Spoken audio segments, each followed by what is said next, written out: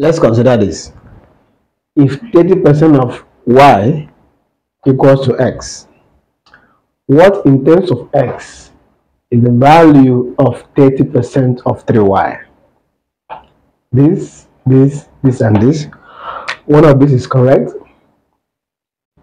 Now, 30%, 80 over 100 of y equals to x. In terms of y, what is 30% of 3y? So 30% of 3y equals to what? Let's start here. This and this will go, giving us 0.3, that's 3 divided by 10, 0.3 y, and it's equal to x. Since we are asked to express the answer in terms of x, so let's make y here the subject.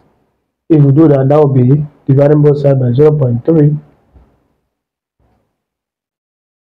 Y will be equal to x divided by 0.3. And that is like saying x divided by 3 over 10, which is 10x divided by 3. This is equal to y. So we now substitute 10x divided by 3 here to find the final answer.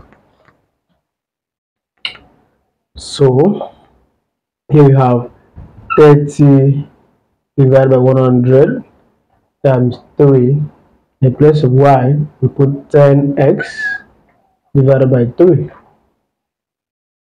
3 here will cancel this. 0 will cancel this one. This one cancel this. So we are left with 3 times x, which is 3x. So in terms of x, the 30% of 3y is just 3x. Very simple. You can subscribe to this channel for more of this. Bye bye.